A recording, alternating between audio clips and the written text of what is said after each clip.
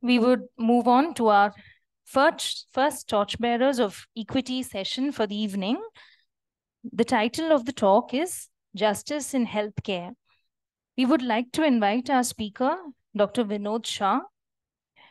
We also invite Dr. Suranjan Bhattacharjee to moderate this session. Thank you.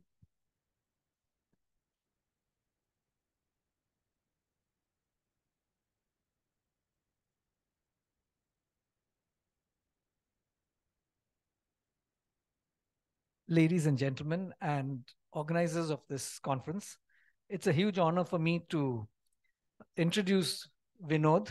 Vinod was born just 2 months after we became an independent nation. So he's like many of us here. He's been born into hope and dreams that our tomorrows will be better than our yesterdays were. His passion has been serving God through medical mission. And currently, he's a senior surgeon at St. Thomas Hospital and Leprosy Center, Chetpet. Now, to go back a little, he had a brilliant academic career. He did his MBBS, MS, and MCH pediatric surgery in CMC Vellore and has extensive work experience. You know, his describing him in 5 minutes is like trying to describe India or Europe in 5 minutes. It's so varied and so full of excitement and diversity. So he was a pioneer missionary with the Indian Evangelical Mission amongst the Bhil tribe, where his wife Shalini and he developed the Jeevan Jyoti Hospital and worked there for 12 years. For the next 15 years, he developed the healthcare leadership for rural India by taking on the responsibility of being the CEO of the Emmanuel Hospital Association in New Delhi, India. This is an association of 21 hospitals and 29 health projects.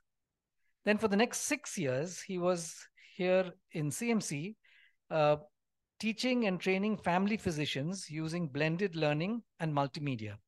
He trained more than 2,000 family physicians, including government doctors, and was head of the distance education and e-learning units at CMC. From 2011 and to 2019, for the next 8 years, he was CEO of the International Christian Medical and Dental Association, an association of Christian medical fellowship of 80 countries, developing in leadership for healthcare worldwide. And interestingly, he chose to do that work from Vellore itself. He said, if you really want to work among the poor, you have to live among the poor as well. He refused to go and do this work from one of the developed countries. For the last 5 years, he's been creating new models for providing affordable healthcare. That's home-based comprehensive care in partnership with family physicians, physician assistants, and charity hospitals. This is being piloted in the Scudder Memorial Hospital. So to summarize, following his brilliant academic record, Vinod reminds me of somebody else from Gujarat, because he also comes from Gujarat. Somebody else who had his professional education outside his state and then went on to redefine what human relations could be like and how we can all pursue a dream that is bigger than any one of us. That the person I'm referring to is, of course, Mahatma Gandhi.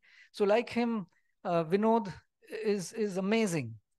His vision was not only to serve God in a temple or in a church, but to serve God through his work, through his life among people. His integrity and his kindness are phenomenal. I know this personally because in some small ways, I was a registrar when he was a postgraduate student doing his MCH. And Sudipta Sen, my good friend, has told me many, many stories about the wonderful things that he has done and the wonderful discussions they've had. So here's a person who's willing to walk the talk, who has been willing not only to theorize about how we can address the inequities in the health situation in our country, but has actually done amazing things about it. So it's an honor to introduce you, Vinod, and I'm looking forward to hearing your talk. And thank you very much for agreeing to address this gathering.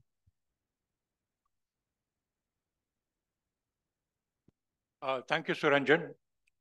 I've not always had so much luck with introductions, Once, when I was in North India, I was speaking to a rural congregation, and the leader came up and said, I want to introduce you. So I want to know what kind of a doctor are you? So I said, I'm a pediatric surgeon. So he went up and he said, this is Dr. Vinod Shah. He's a childish surgeon.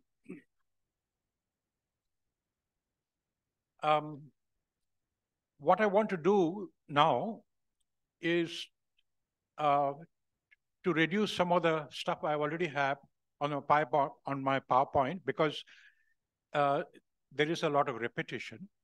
And then maybe at the end of the presentation, just tell you something about what I have learned, maybe just in a few minutes, over the years of the work that I have put in. The summary of what I want to tell you today is the inequity that exists. You probably know that quite well in India and globally. And then what you might not know is this, the pernicious impact of these inequities. You'll be really surprised. And then causes. You already know a lot about social determinants of health, but I might just talk to you about the political determinants, and if there is time, some commercial determinants, very briefly. And then I'll talk to you about some theories of distributive justice. Yesterday, Rehana talked about a lot of these. I might skip that and just talk to you about what I think is the right approach to justice. And then finally, what we can do in the global and the local environment. And it is interesting that what we can do in Africa and India is almost so similar. Inequity is a problem. And India is among the most unequal countries in the world, with rising poverty and an affluent elite. You probably know this well. If it is a problem, whose problem is it? Just to give some metrics about the problem, 60 million people go below the poverty line each year. This has gone up now. I just read the statistic today. You can see the out-of-pocket expenditure in percentages. It ranges from 33 to 71, but I believe it has gone up to 75. That means for every 100 rupees you spend, 70 rupees comes out of your pocket. And of course, 60 million people go below poverty line each year. After a year or two, they come up again. But as they come up, another 60 million will go below the poverty line. So there is a seesaw of 60 million people going up and down below the poverty line. And these are some figures about the disparity. Lesotho, is a landlocked country in Africa, 15 years, life expectancy 84 in Japan. But I want you to look at the maternal mortality rate. 462 in the developing countries versus 12. So that is really a massive disparity. And then again, physician access. Low-income countries, there are only 0.5 physicians per 1,000. In most of India, this is about 1, but in Tamil Nadu, it has now gone up to 3. So you can imagine how Tamil Nadu's number of physicians per 1,000 is almost equal to the number of physicians in Sweden. 1% of the world owns 46% of the wealth, and 1% of the wealth is owned by 55% of the population. This is, again, disparity. I'm talking to you about wealth because wealth is health and health is wealth. It shouldn't be, but it is. Now, in India, the scheduled caste population, their infant mortality rates and under 5 mortality rates are vastly different from the others. I was telling you about wealth is health. Again, huge disparity in India. It's US is also one of the most unequal countries in the world. The three more very unequal countries, South Africa first, because it had a double whammy, apartheid and colonialism, and then US and India. And you can see the disparity there between the Black, white, and the Hispanic populations. Poverty was going down, but then after the COVID epidemic, it's gone up again in India. Now, this is an interesting graph I want you to see. 1960 was the time when colonialism was sort of over. And you can see the disparity between the developed countries and the developing countries. And now, after 50 years or 55 years, the disparity has greatly increased. Now, economists call this the economic colonization, which is actually much worse than the geographic colonization. And I will come to that when I come to the political determinants of health. Now, I'm very keen that you read some of these books, and I will tell you which one specially. There are 3 books I'm recommending. One is called The Broken Ladder. Here, it talks about how people at the bottom can never come up, and because of some reasons, and how it has got consequences for all. And this is an important part of what I'm going to say. Unequal Democracy talks about the similar thing, but it talks about different kinds of impact. It talks about political polarization, reduced government responsiveness, decreased social mobility. That means you cannot come up in societies which have inequity. But the book that I'd really like you to read is this, which is really a bestseller, 150,000 copies, 23 languages. It's called The Spirit Level, Why Equality is Better for Everyone. Now, he has used the word equality not in a justice sense. You know, he's using the word equality and equity interchangeably. But this book, and I'm going to show you a lot of the studies from this book, they are research-based studies, and people could not believe it. And so there was research done on his research, and there was research done to make sure that his research was really valid. And it has been proved that it is absolutely valid.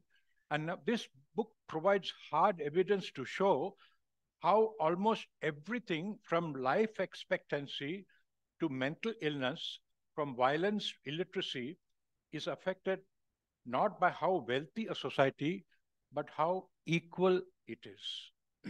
Now, all these, you know, from mental health to child well-being, from teenage to education, to drug abuse, to obesity and social mobility, all are affected because of inequity. But the interesting part is this, that it affects the well-to-do also equally. No, that is the shattering part. And that is what should wake us up, because we are all above the poverty line. And this inequity can affect us, it can affect our children, can affect our grandchildren. And this is what the Time magazine has to say. Children having children is in unequal societies. Troubled kids, people who are troubled, who drop out, people who do crime, go to jail, in spite of the fact they come from well-to-do families, people who take to violence and shoot. You know, every week there is a shooting in the US, and that is connected, according to some researchers, to the disparity and inequity in the country. And social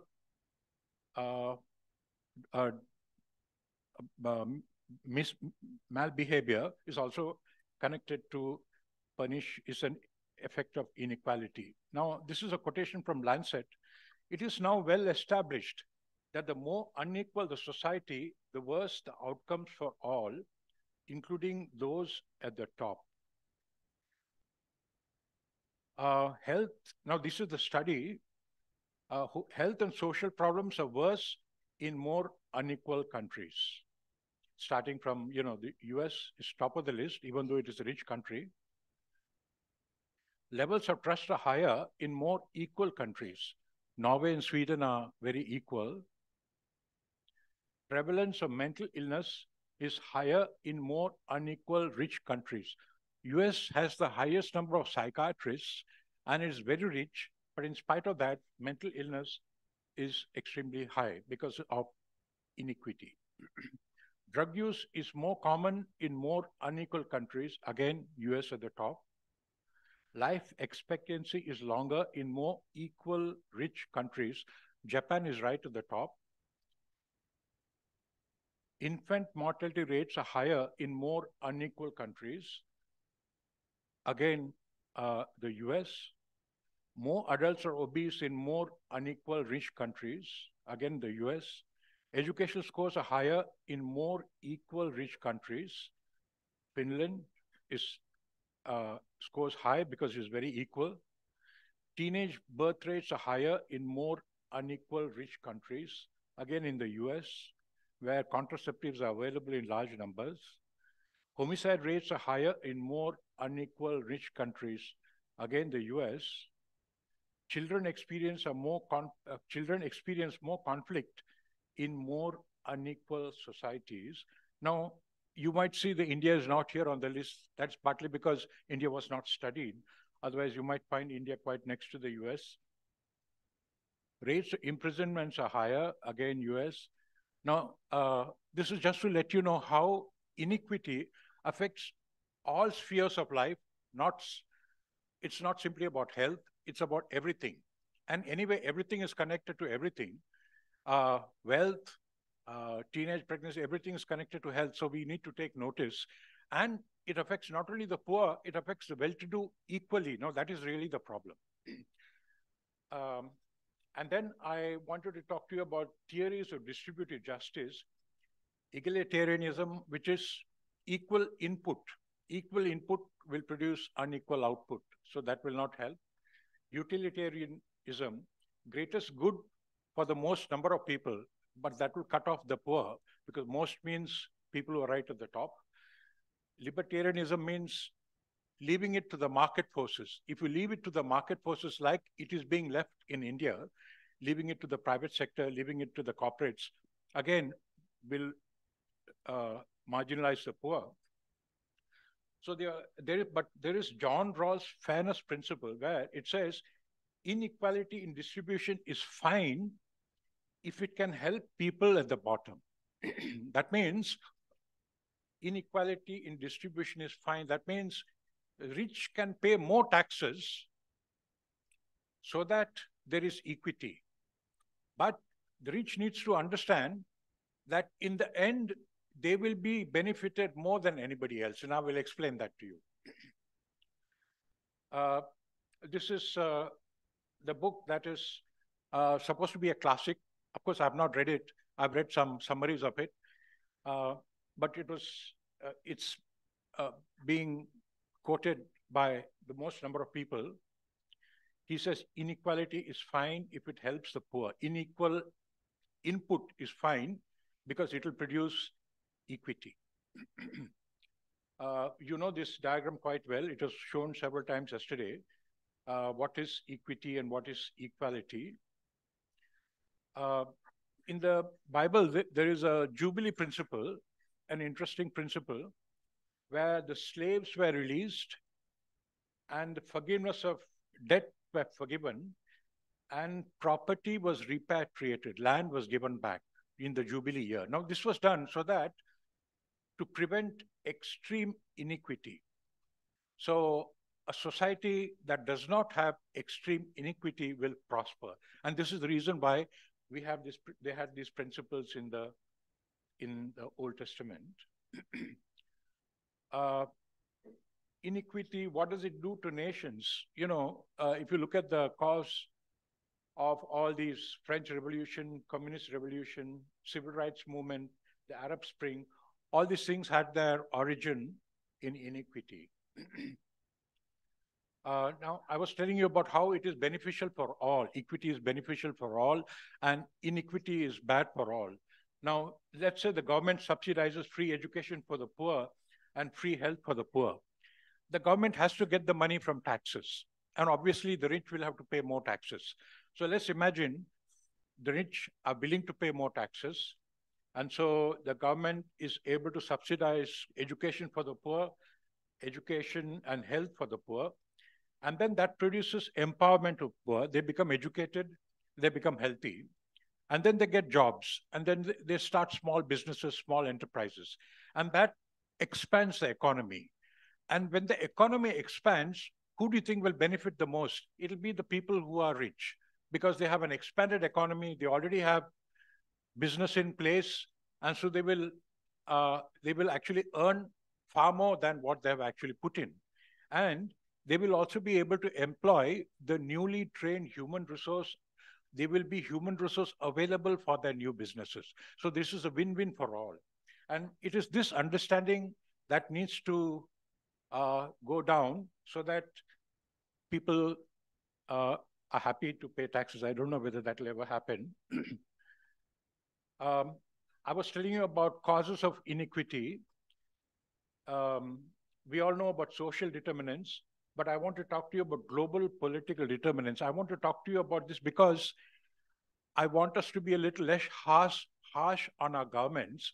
Even if they try very hard, they will find it extremely difficult to subsidize health, and I will tell you why. There's a definition from Lancet about political determinants of health.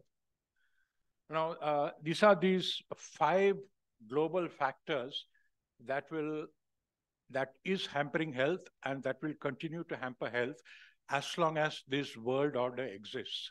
The first is the arms, the sale of arms to the poor countries by the developed countries. Now that runs in billions and billions of dollars. And then the corruption. As long as there is corruption, people in developing countries will put their money in offshore banks, tax-free havens, which all belong to the developed countries. And then the debt.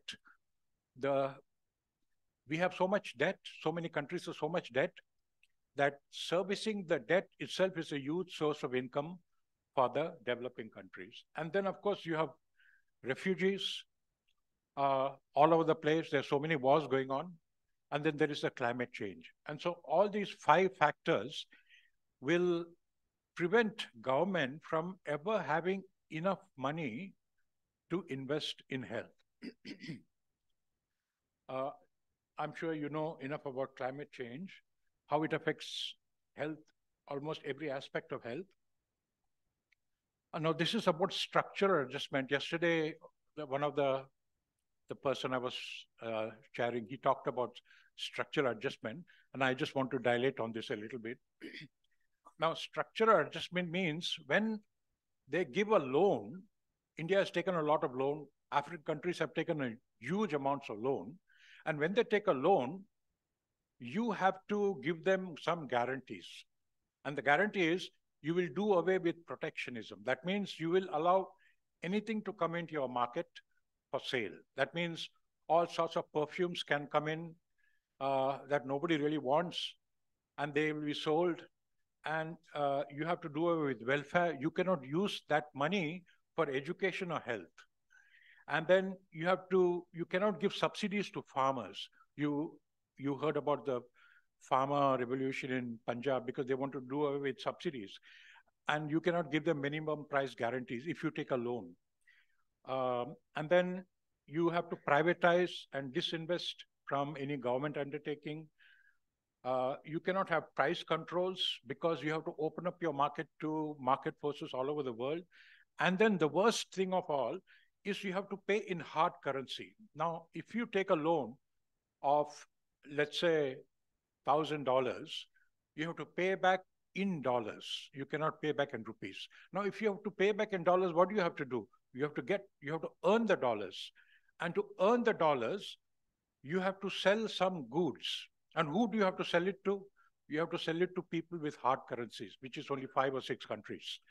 Euro, pound, and the US dollar, and maybe 1 or 2 other countries.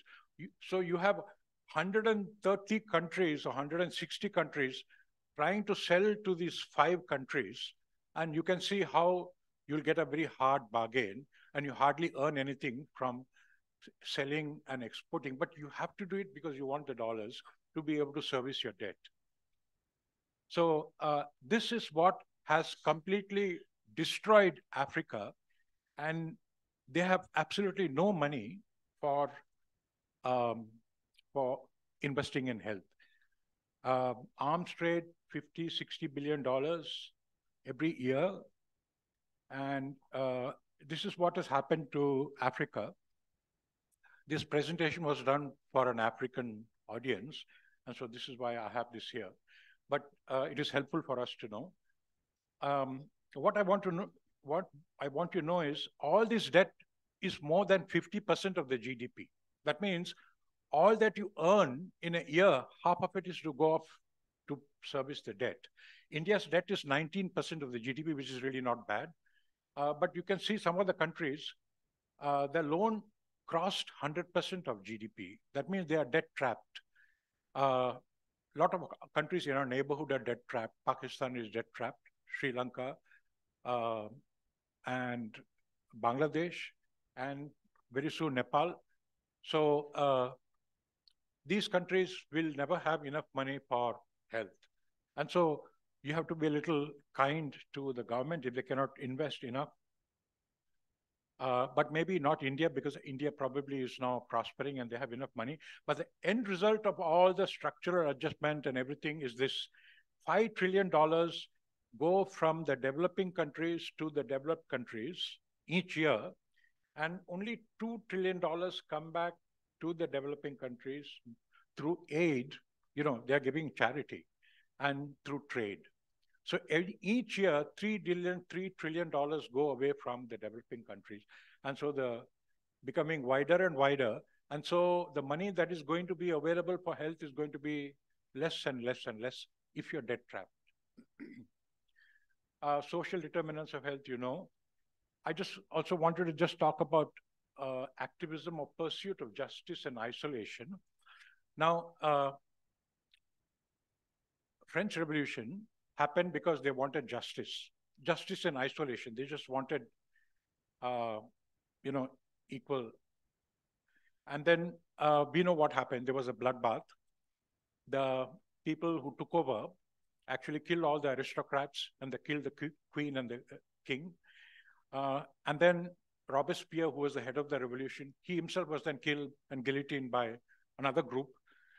Communist Russia, the proletariat came into power. They wanted equality, and then they killed all the bourgeois. And then they kept on killing, and then about 5 million people were killed. Similar thing happened in China and Pol Pot and Cambodia. And we have caste-based massacres in Bihar and UP. We know the story of Phulan Devi, how she was raped and many of her people were killed, low caste so-called. And then she killed a lot of the Bhumihars, or the upper caste. And then the Bhumihars killed her when she was trying to go to the parliament. So it creates a cycle of violence. So I'm saying that activism activates the victim-victimizer cycle. You know, you empower the victim, and then the victim will become the victimizer, and the victimizer becomes a victim. And then the cycle will just keep going. The victim becomes a victimizer. And so what is the solution? We have an interesting solution that was showcased by Nelson Mandela and Desmond Tutu. South Africa, with apartheid, with colonialism, became independent in 1990, became a majority rule in 1995. The black people took control. Nelson Mandela's party came to power. And then you would have expected that all the black people would have killed all the white people, like it usually happens. But in this particular case, it did not happen because of these two people. One is Nelson Mandela, the other is Desmond Tutu. They created what is called the Truth and Reconciliation Commission, which talked to every episode of massacre and got people to write it down so that the truth came out, and then asked people to forgive, and then asked the black people to accept that forgiveness. It was not 100% successful, but whatever, it was on the whole very successful because there was no bloodbath after that. And so, moral of the story is that you cannot have justice without mercy. When we talk about equity and justice, we should remember that justice and mercy are two sides of the same coin. We cannot separate or dissect out one from the other. I have a quotation here: to forgive is not just to be altruistic, it is the best form of self-interest. In Portia, the Merchant of Venice, the story you probably know quite well. Quality of mercy is not strained. What Shakespeare was trying to say, again, was the same thing. Mercy and justice cannot be separated. I gave you the example of South Africa and Desmond Tutu, and I've told you about how they should not be dissected from each other. And a naked pursuit of justice will often end up in violence. Now, I have a list of what we can do nationally and locally. One is advocate increased funding for health. I think maybe India can increase it from 2% to 4%. And then advocate an increase in primary care versus tertiary care. India is spending more money on tertiary care and less money on primary care. It needs to be reversed. And then advocate for family medicine training. Advocate for alternative human resource for health, or also called task shifting, and use of digitization or technology. I will just dilate on that a little bit. And then some more community-based initiatives with vocational training and electronic schools. I'm just talking about schools because schooling is an integral part of health. If you don't do anything, if you don't have any health initiative, if you just have schools, it'll transform health. Now, that is an important thing to understand. So you should not, I think we should not start health initiatives without some effort at schooling, because schooling is very foundational. And then cooperative village pharmacies, generic, I will just talk about that, and home-based care. Health spending needs to go up. Other countries, African countries, not spending enough. But you can see UK spends 10%, but if India can go up to 4%, that would be good. US is spending less on primary and more on tertiary, and Chile is spending more on primary and less on tertiary. Now you can see how it affects life expectancy. Chile is way up ahead, even though they spend 1/9 of what the US spends. Their life expectancy is way higher. And so it is a lesson for us that we need to also reverse our spending on tertiary and put it more on primary. And there is a lot of proof available for all that. In spite of that, people are enamored by tertiary rather than primary. Family physician, they need to stop referring and they need to resolve more. And if you family medicine is pro-poor. I'm not going to go into it. If you want to know more, you can ask, ChatGPT or something. Alternative human resource for health. I think this is very important because every repetitive activity should be labeled and transferred to a health worker. Anything that is repetitive should be moved out of the scope of a doctor and moved on to the technician.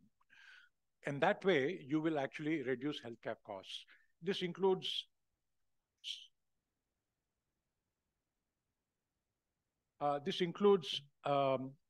nurse practitioners. I worked for 27 years in North India, and I worked mostly with nurse practitioners. They were actually giving spinals. They were giving spinals better than doctors, and they were intubating. They were intubating better than the new anesthetists anyway. And so, why should they not? They're also human beings. So it is because of the repetitive nature of the work, their skill will be more than the skill of a doctor, because doctor will be doing so many different skills, but here this person is doing one skill over and over again. So he will be not only better skill, so you not only have better quality, but you have lesser cost.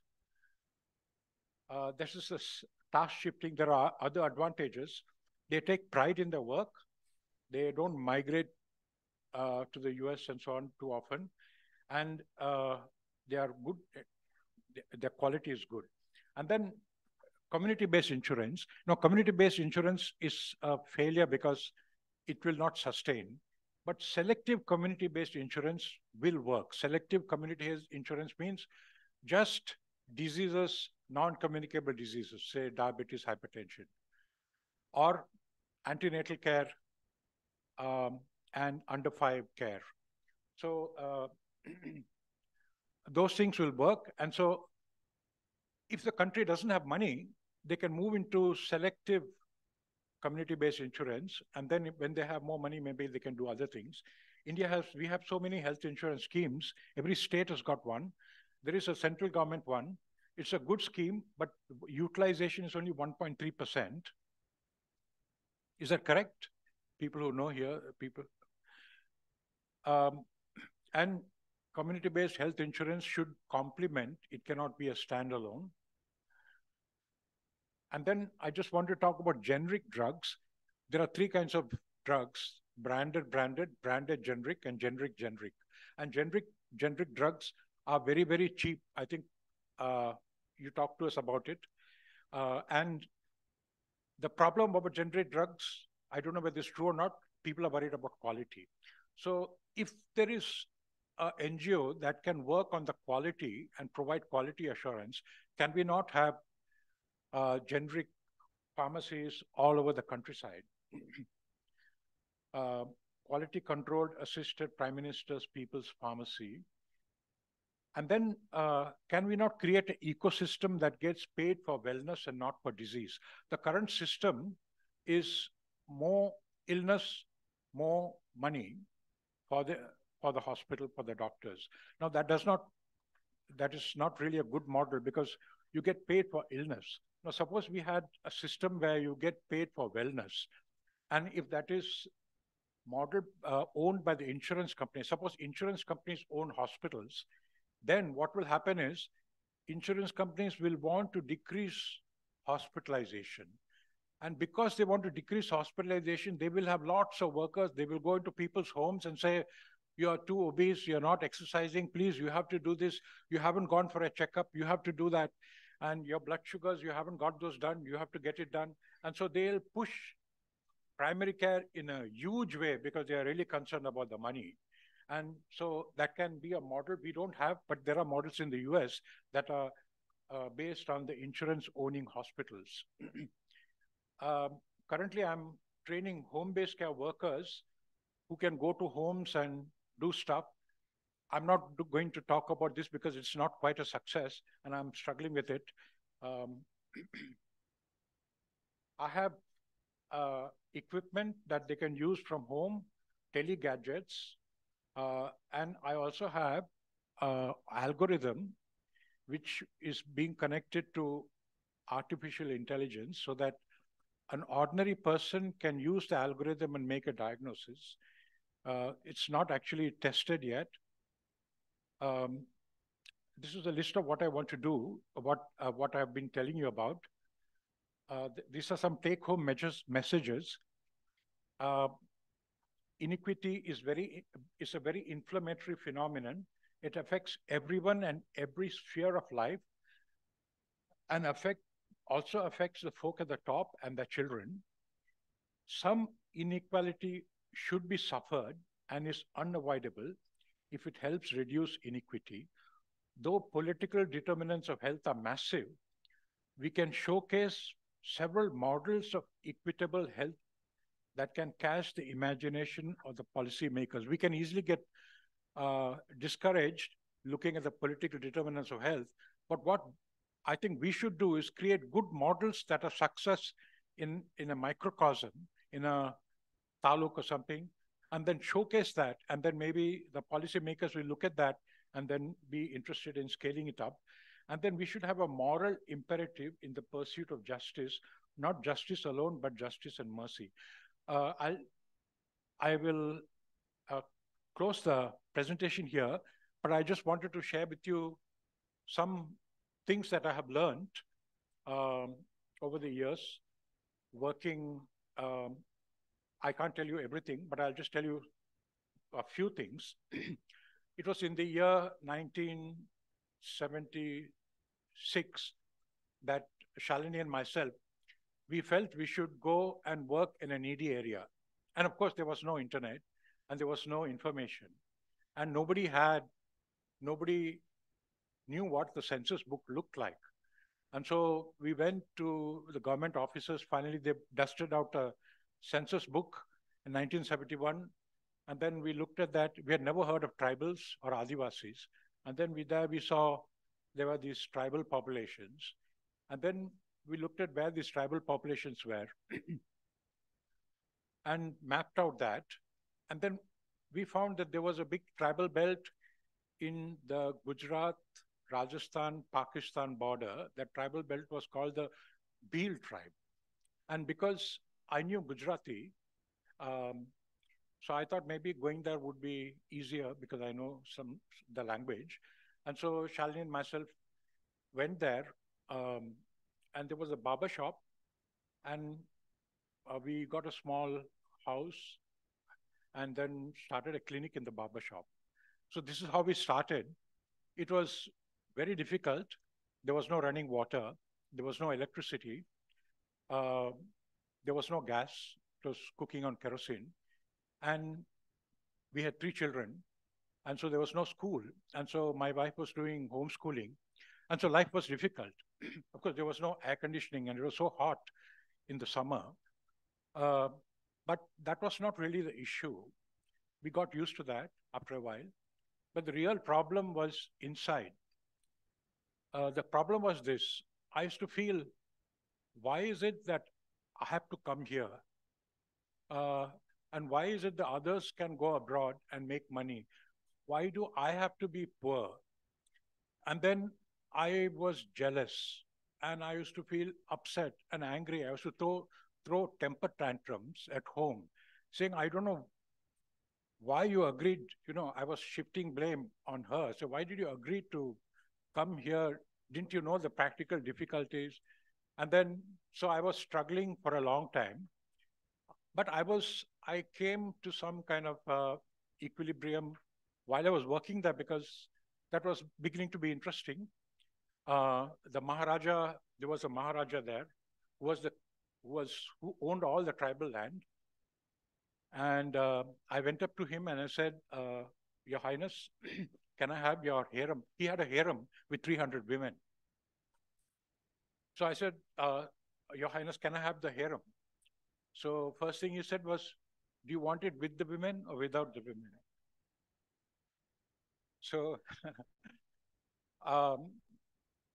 anyway, he had chased off all the women, and the long and short of it was, after the initial reluctance, he sent the keys to me, and then I renovated that and started a hospital. And so, I was becoming interested. But every time we took leave from there and came home to Coimbatore, where my home was, and came to Bangalore, where the office was, the mission office, I used to look at the houses, and I used to look at the friends who had come back from abroad with bulging suitcases and with a lot of money. And I used to look at the professors, and I used to say, I'm just a stupid rural doctor working in tribal area with nothing at all. No money, no reputation, no academics, nothing. And so there was the serious problem inside. And for me, that was the most important part of what I learned.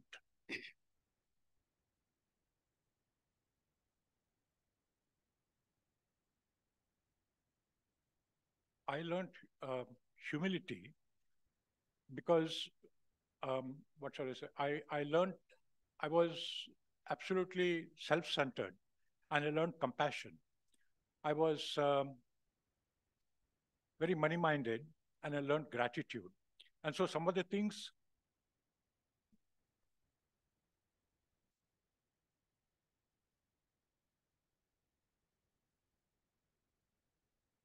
I learned there were probably more important than the impact I made in the community. Thank you.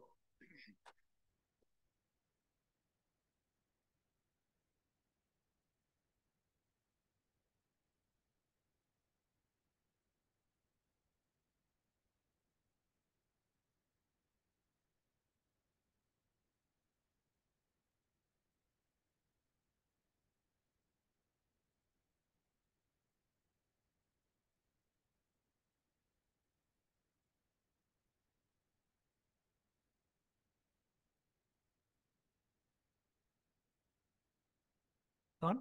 Thanks. Thank you very much, Vinod. You can see that my introduction was accurate. It's a huge privilege for us to listen to Vinod. And I just want to try and moderate this section so that we can get as many questions in as possible. So I don't see any questions on my computer, so that the time is available now for anyone on the floor who would like to ask Vinod a question. Have a mic testing.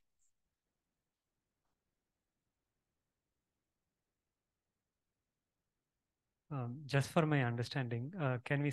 You mentioned about activism without mercy can perpetuate the victimizer cycle.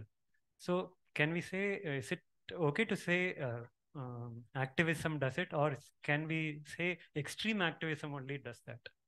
Yes, I think you're right. See, there is the short-term activism. You want to change everything overnight. That's a revolution. Revolution is extreme activism, you're right. But the ability to change things slowly is definitely very important, because what has happened in Tamil Nadu is the change happened over actually 100 years. Periyar, I think he was born in 1916 or something. And so it has taken a long time so that there was no bloodshed here, because it was a so slow and a gradual change. And even before that, there were so many schools in Tamil Nadu, which the missionaries had established, maybe more than 4,000-5,000 schools.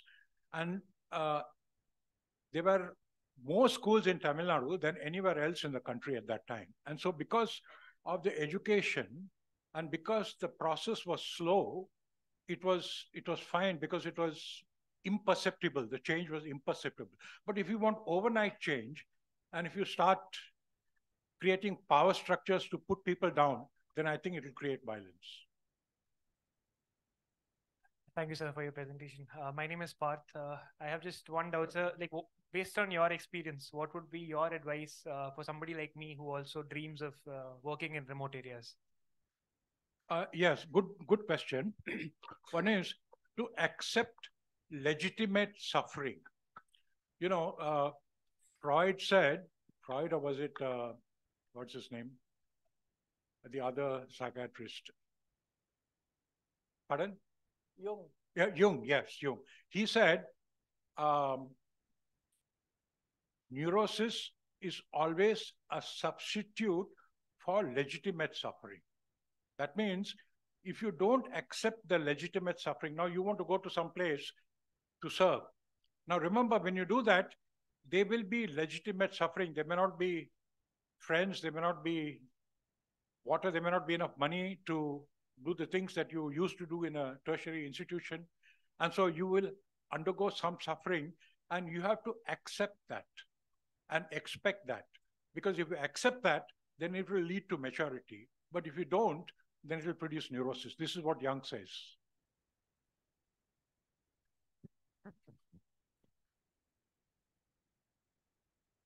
Sir, I just one small question. What gives you hope that inequity and will reduce and justice might prevail? You did mention about some models that you cited in your presentation, but what is it that gives you hope that you seem to be still so involved with work? Yeah. And see, in the 1970s, I did not even know the meaning of equity. I didn't go to provide justice or to change anything very much. I just went because it was a sense of vocation. I just wanted to work among the poor. That's about all. And I was not even thinking, we were not even taught to think about impact. That sort of thinking came afterwards. We were just told to serve. And so that was what I did. But when I came into leadership positions, then I began to understand. And then what I have understood is that justice is a slow process. It cannot be done overnight. And then it is a process which needs to be done in a way that the people who are empowered don't, they look compared to structures. Like we have to teach them, for example, that yes, the high caste people are torturing you, but remember that they are also victims of their culture. You know, we are all victims of our own culture. We all have our own bias. And the upper caste people have their own bias. And they are brought up to think like that. And therefore, they cannot think differently. So you need to understand that and be compassionate. So I think that is an important principle. And the most important principle in empowerment is not health really, but education.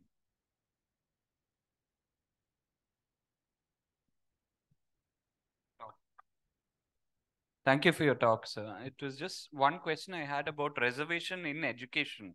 So, for example, now we have reservation for UGs from so many SC, STs and everything.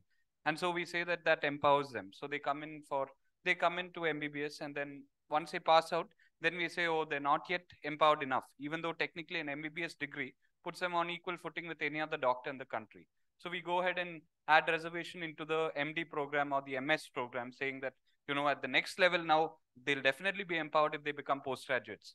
And now at the end of it, you say that, oh, but they're still, you know, not empowered. So let's go ahead and add reservation into the MCH program and the DM programs. So, I mean, even that's on a medical education scale. On the schooling scale, we have the fact that all this debate going on whether the state syllabus should be the only entrance to medical college so that we facilitate, you know, Tamil Nadu students getting into medical education. And in one sense, that's alienating everyone else in India from the excellent education facilities we have in Tamil Nadu or vice versa.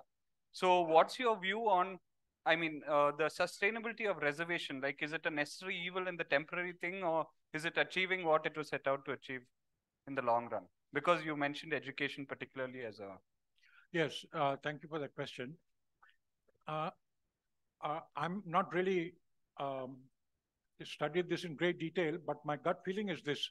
Once a person is empowered, like some people from the tribal community where we worked, some of them actually become doctors and surgeons. Now, I think that they should be taught to give back. They should not be taught to, again, use their position to get more advantage, because then they have a dependent culture of dependency. So what they should be taught is, once you have received something, learn to give it back and learn to serve others. So I would think that when one generation has been empowered, they should not have, you know, rights. But I'm not really a scholar about, I don't know enough about this, so I refrain to give too much advice.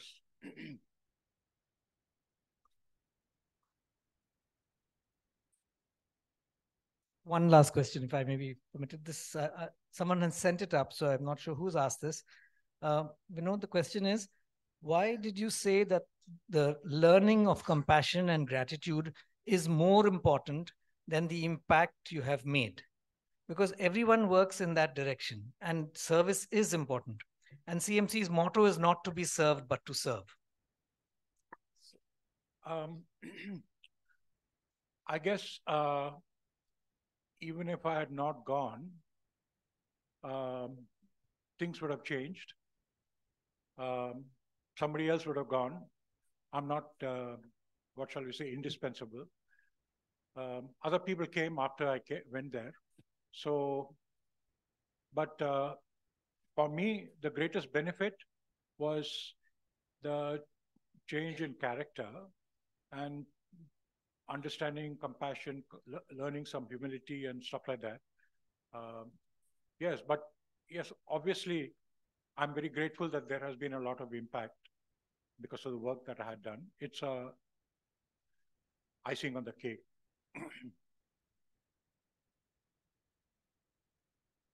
Thank you very much. One of my tasks is to try and summarize what we've learned. And so, Vinod, just listen to this and correct it if you think it needs correction. But I think the first thing Vinod emphasized is inequity is harmful. It's harmful for everyone, not just for some. And the second important factor, that the point he wanted to make, is health and wealth are very closely interrelated. And therefore, addressing inequity is beneficial not only for health, but for all aspects of life. The third thing he wanted us to remember is that there is enough for everyone's need, but not enough for even one person's greed. So learning how to address our greed is an important task that we have to undertake as individuals and as collectives if we are to address the problem of inequity. Some of the other things that I learned is he reminded us that the arc of the universe bends towards justice. But of course, the arc of the universe is big and long. It's not instantaneous, but that is a hope that we all have. I'm trying to paraphrase Martin Luther King, but I believe that what he told us is true. The other thing he reminded us is positive discrimination is not wrong. If a mother has 4 children and one is sick, then if she's very poor, she'll have to divert some of the some of the resources for the legitimate needs of the other children to be able to address the child who's sick. And hopefully once the child is no longer sick, the resources can be used more equitably, with greater equity. But positive discrimination is not wrong. It's necessary to solve some of the problems that we have in society. And ultimately, if it results in greater equity, all of us are more healthy and all of us are helped. He also addressed the issue of the importance of compassion and humility. He reminded us that service is important, but when we serve, it tends to make us arrogant because we feel that we are the source of the correctives and that we are the only source of goodness. And therefore, it's very important not only to serve, but to remember with compassion and humility that when we serve others, actually we are serving ourselves because we are part of society. And this would be helpful. And most of all, Vinod, thank you for sharing your own experiences with us. You're a true teacher because you have shared your own learnings, and I bow to you in reverence. Thank you.